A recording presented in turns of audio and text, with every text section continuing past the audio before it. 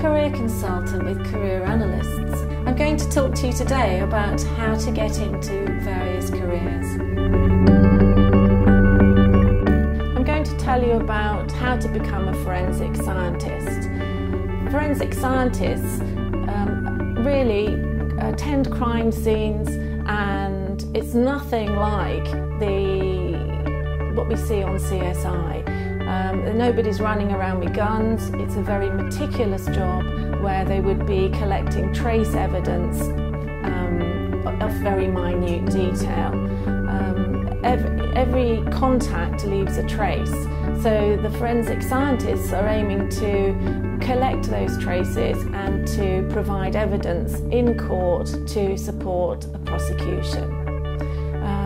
All forensic scientists are going to have a degree. It's very difficult to progress purely from the assistant role, and the degrees would be in biology, pharmacology, very much a scientific or perhaps material science background. There are degrees in the subject now, increasingly so, but some of those are not actually recognised by the Forensic Society. So you would need to make sure that the degree that you took was a bona fide course. Obviously things do move very fast in forensic science, and it's all quite a technical role now. You would be looking at DNA fingerprinting, at fingerprinting generally, and blood and body materials and things like that. So you would need to be technically minded, good with IT, with also quite good at being able to write reports and to produce reports, and also to perhaps be willing to attend court and to speak in court in support of the evidence that you've found.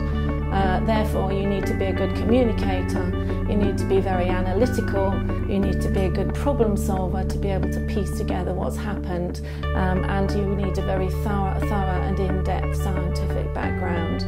But on the job you would then also be trained up further as new technologies come in. It is important to realise that it is, although there are a lot more opportunities these days, it is actually a very competitive field, and I think for something like 30 vacancies there were 500 applications, so you have to be aware that you're going to need to get as much relevant experience before you go. Obviously, due to the sensitive nature of the field, it is quite difficult to get relevant experience, and many new graduates will actually start in an assistant role and then progress on to being a forensic scientist, fully fledged. So that's what you'd need to be able to do in order to progress to being and having a